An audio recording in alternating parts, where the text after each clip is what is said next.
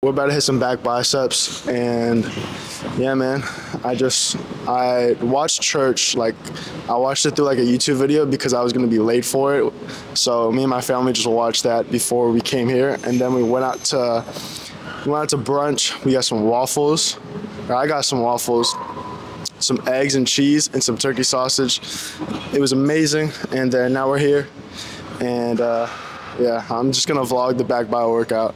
Just because I mean it's probably better if I do make the YouTube videos on like the weekends, so that if I make like 2 or 3 videos a week, there's not as many people obviously in the gym on the weekends. Like if I were to make it on like a Monday or something, there's gonna be so many people, just like whether it's in the background or just like I don't know. But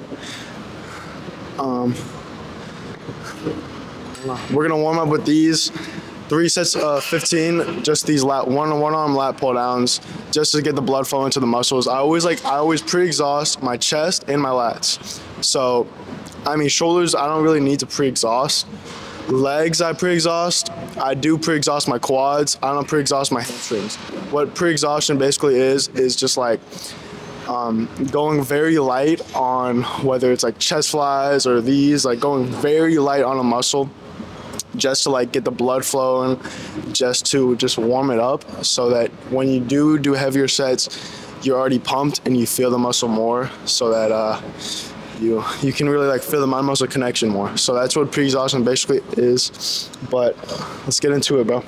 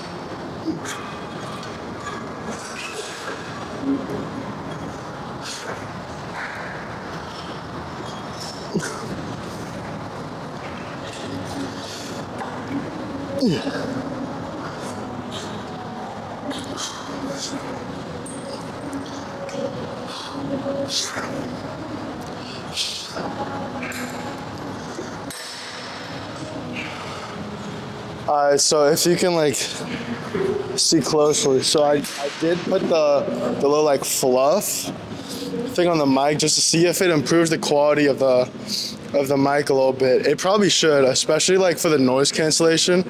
So I really want to see if that works good. So we're gonna see that after tonight when I go to edit this video. But I mean, I want to say that, and I'm also wearing a chest day shirt. It's not chest day, it's back day. I was gonna wear this shirt yesterday, but the gym I went to was like freezing, so I wanted to wear a long sleeve shirt. But let's finish this warm up and then get into our working sets. All right, so I take that back. I'm doing the last 2 sets standing up. So if I were doing like working sets, I would not want to stand up, and or if I was trying to do it with heavy weight. If I was standing up, I would try to do it on like a regular cable, so that I can like lean on to something, so that I'm not like just trying to keep my balance the whole time. Because when you're trying to just like keep your balance, you're not leaning on anything, you can't go as heavy in weight, of course. So we're just going pretty light on these sets just to get the stretch and to really be able to warm up my lats. I don't even know what rep we're at. Say 7.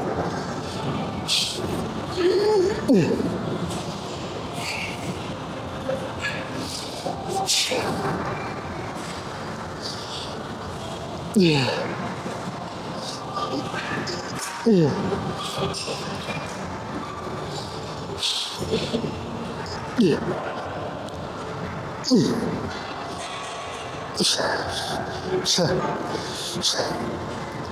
Then we just squeeze the bottom for a few seconds.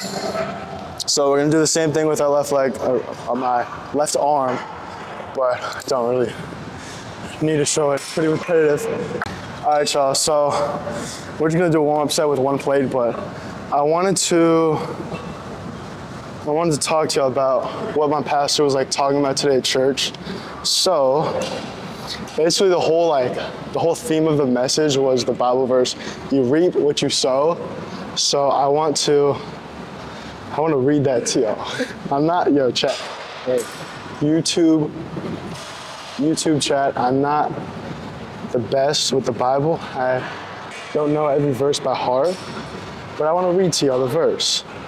Because it's basically like you get out what you put in, bro. Like nothing more, nothing less. Like you're going to get out of this world what you put in, whether that's like in the gym, whether that's like what you eat, whether that's like how you treat people, you feel me?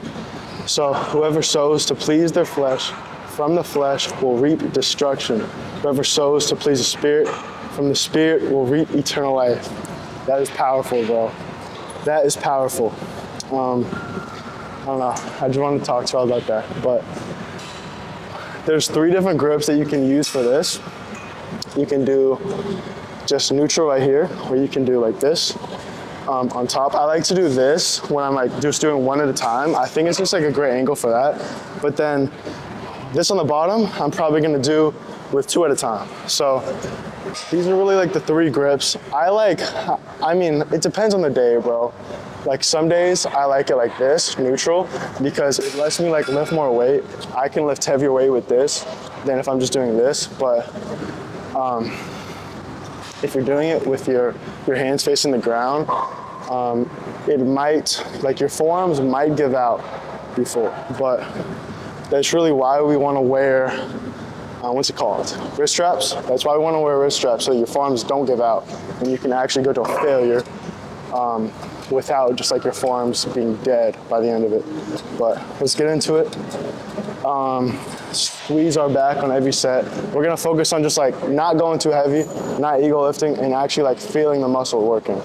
So let's warm up with this.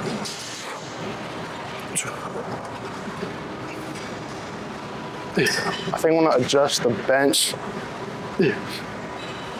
Oh, it feels nice though.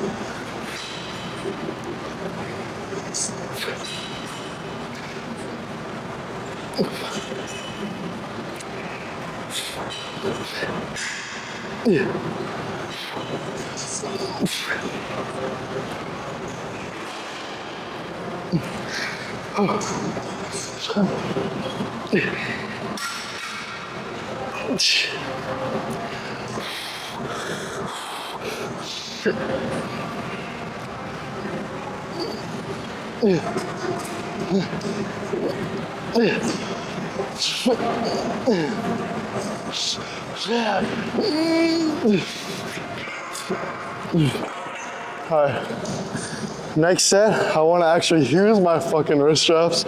I totally forgot about this. Let's get it. So we're not going that heavy, like 2 plates, it's really not that heavy for me on this machine, but I'm just trying to actually like feel the muscle, especially since my neck is still a little tweaked. I don't want to just like do some stupid shit and like tweak it again, so. And plus, like to a degree, these are like the boring sets. Like ego lifting is like low-key fun sometimes. These are the sets where they're low-key like more challenging and difficult than when you're actually ego lifting, because you're actually like working the muscle more than just trying to move the weight, you feel me? So you gotta have a balance between ego lifting and actually science-based optimally lifting. You have to have a balance.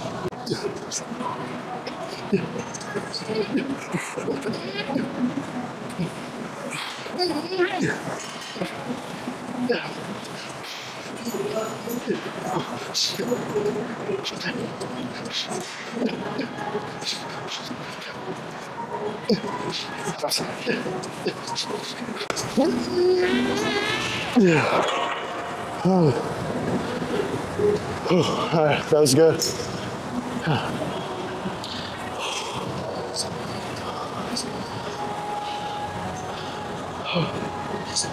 So so you can actually like see it.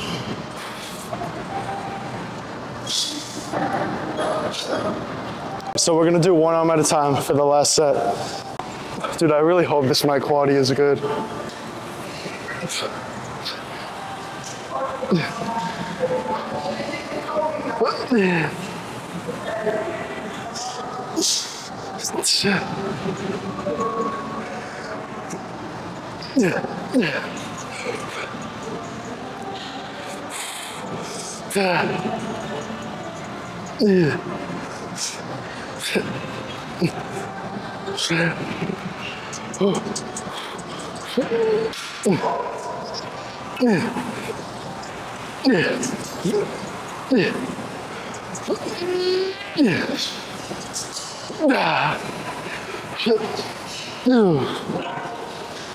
Oh my God. I feel like I'm about to like fall down. All right.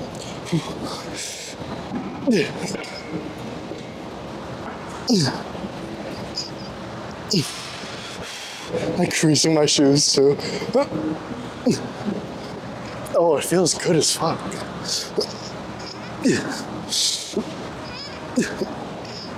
Oh fuck. Dude, the squeeze on that is amazing.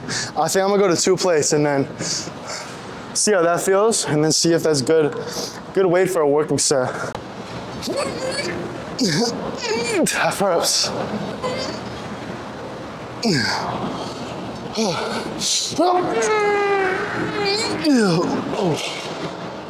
All right, let's take this shit off. Turn this shit off. I want to sweat, and I don't want to be cold.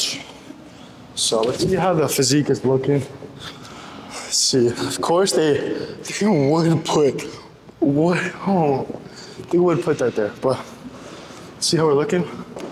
No shirt on. Bulked up 190 pounds. Holy shit.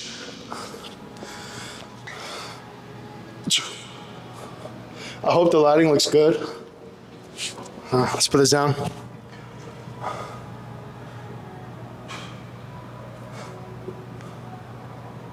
Oh, all right, front lat spread.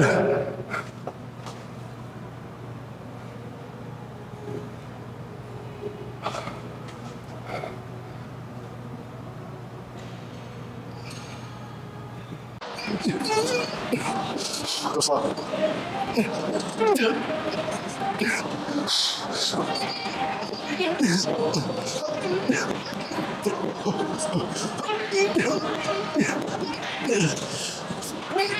Oh, shit.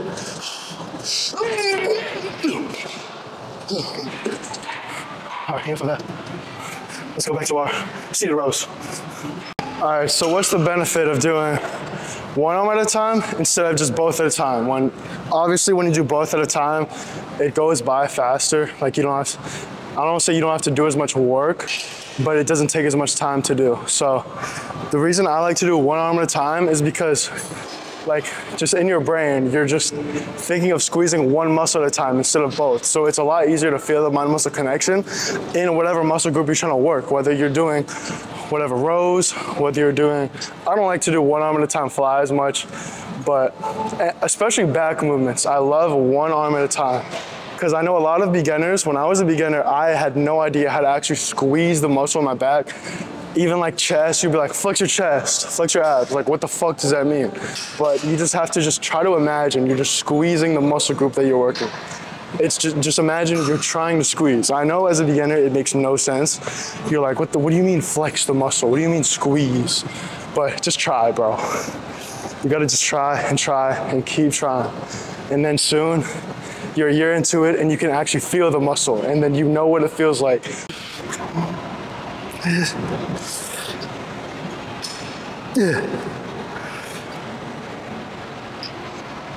Holy shit.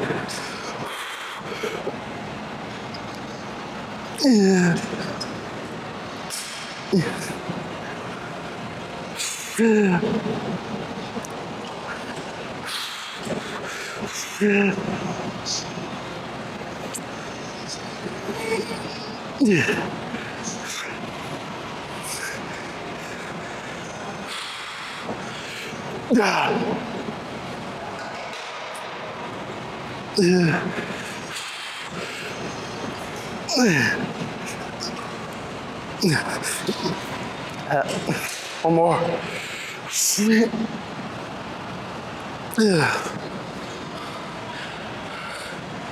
That was good. Another thing I want to tell you is, so when you see someone like flexing in the mirror in the middle of the workout, bro, like that actually helps the workout. It helps you actually know what muscle group you're working. Like it might look stupid if you don't like know how to flex really, but like say you're training biceps and you just look at, you do a bicep set, you go in the mirror, you look, you do a bicep flex. Like it might feel stupid, it might feel like, oh, I'm a narcissist, but it's like, bro, just the act of you like learning how to flex the muscle, how to feel the muscle that you're working, just the act of that helps you actually know what muscle group you're working, bro. It sounds stupid, but it's true.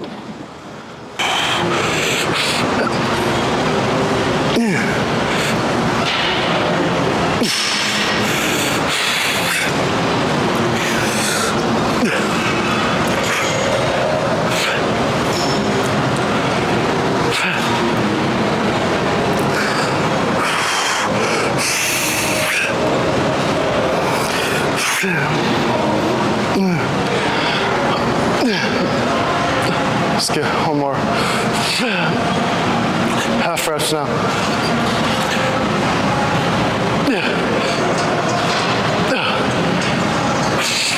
All right, one more full rep.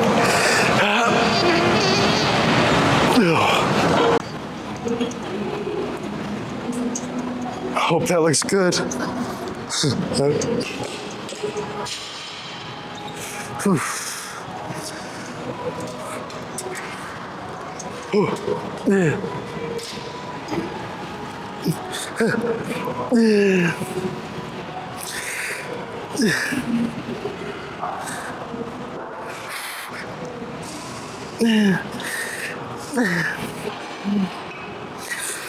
One more. All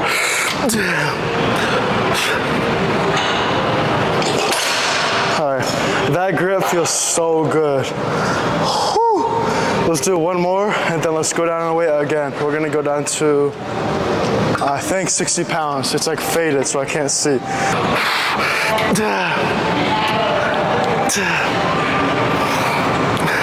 right, half reps.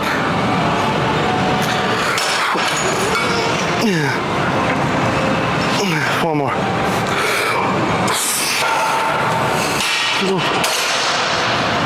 We're done with back. When I do bicep curls, I like to do both at a time, and then I like to just imagine my elbow is in front of my stomach, just like right here. So it's similar to just the setup of a preacher curl. So you go down slow, squeeze at the top. If you couldn't tell, I like to do that a lot. And then just squeeze at the top. I don't like to keep it here because it's just an awkward motion for me. And I feel like this one looks cooler. I can see my bicep vein. And then once I fail, I like to do one at a time.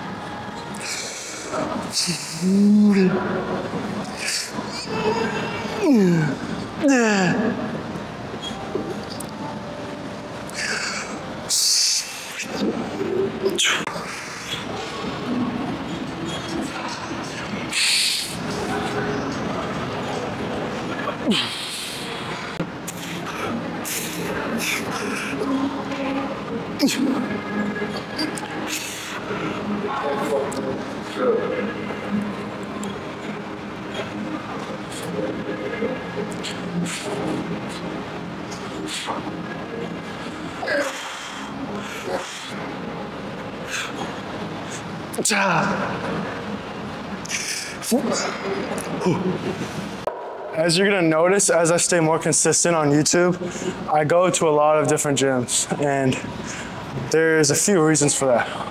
One is, it's just more fun.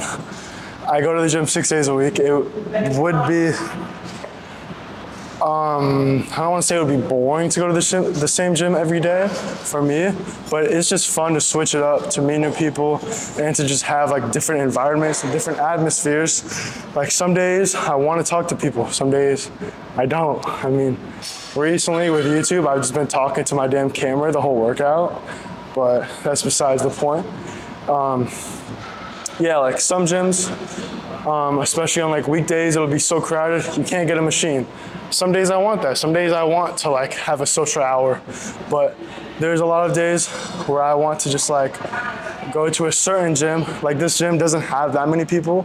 This gym is great equipment and machine wise, but if you are able to get multiple gym memberships and this is your passion, this is what you do for fun, bro, I would definitely advise it. I would say if the cost is right, if the price is right financially, I would say definitely invest in it, bro. And if you don't have any gym membership, you should definitely fucking invest in at least one gym membership, bro. The biggest investment is an investment in yourself, an investment in your body.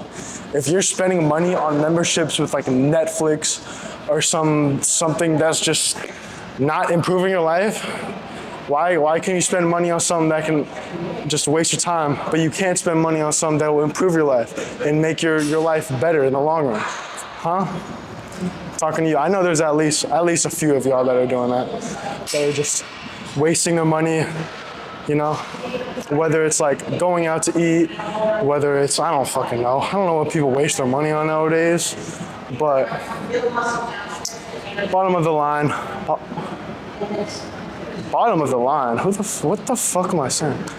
Moral of the story, multiple gym memberships is beneficial for me. I enjoy it, but I would say you should at least get one gym membership. Unless you have like a home gym. I wish I had like a full-on home gym, that would be fucking dope. It would be a good environment. I wouldn't talk to anybody, but that would get boring fast. For me, I like to have like the drive to the gym. I like to blast my music. I like to take the pre-workout on the way to the gym. That's just like fun for me. That's my freaking like party, bro. That's my like club where you're like, oh, like that's me, bro.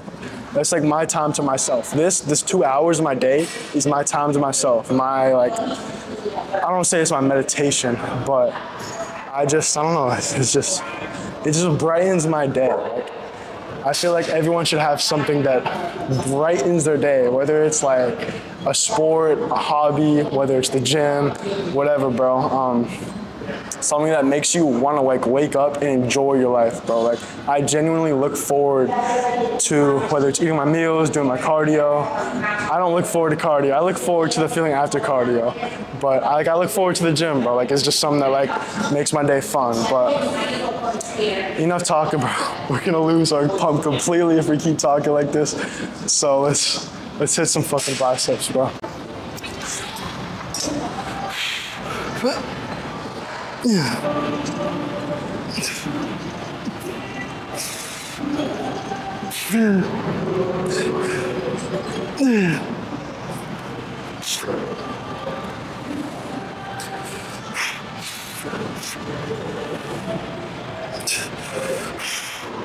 Let's do a drop set. I was at 25 pounds there. I just did 6, and now I'm gonna go to 15.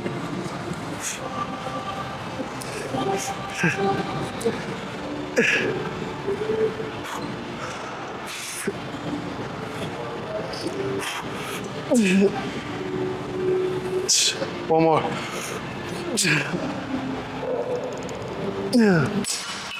So it looks like my mic or my camera is about to die. So this isn't why I'm only gonna do one more set. One arm at a time biceps, just because my arms are already like toast, bro. There's no need to do more. If I were to do more, that would just be fluff work and I would be overtraining at that point. There is such thing as overtraining. I think you should train hard, but to do so much volume is just unnecessary. I used to do a ton of volume, 3 sets of 15 of literally every exercise in the gym. But like the more experience that I get, the more I realize it's more about intensity than just going volume. It's more about what you do in the sets that you do rather than just doing a lot of sets. And the more, the better. The more is not the better. Like you want to come in here and you want to work your ass off so much that once you're on your last few sets, like you'll realize that you've done enough. Like you don't want to go out of the gym like knowing that you had more in you. That's the point. And that's about what you do during the sets. That's not about like a certain amount of reps that you get total, you know, or like a certain amount of sets that you do total. It's about what you do when you're in the sets. It's about what you do and how hard you're training, the weight that you're lifting, how good your form is, how much you're squeezing, how much you're trying to focus on the eccentric part, you know? So before my camera dies, I'm gonna show the last set, and then I'm gonna try to pose a little bit. If my camera dies, I'm gonna record on my phone, and yeah.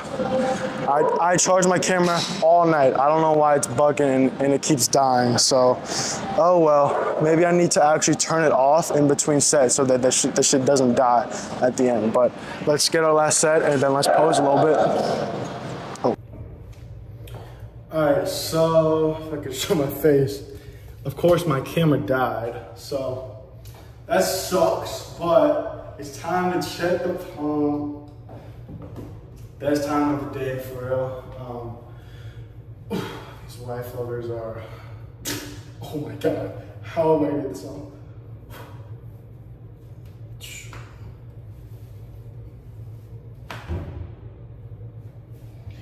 All right.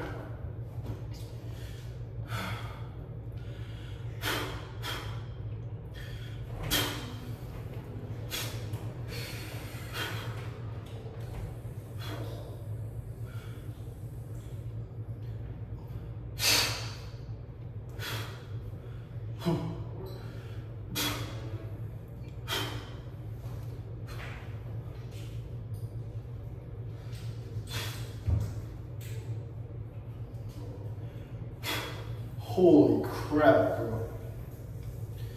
I usually don't do that pose right, but I feel like I did it pretty good. All right, let's see the front last rep.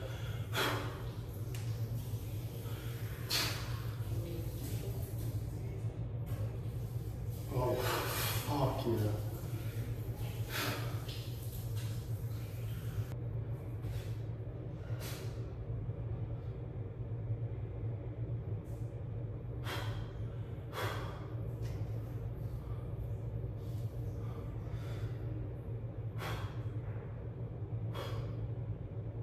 Back poses are so much easier when you can actually see the muscle, but oh well.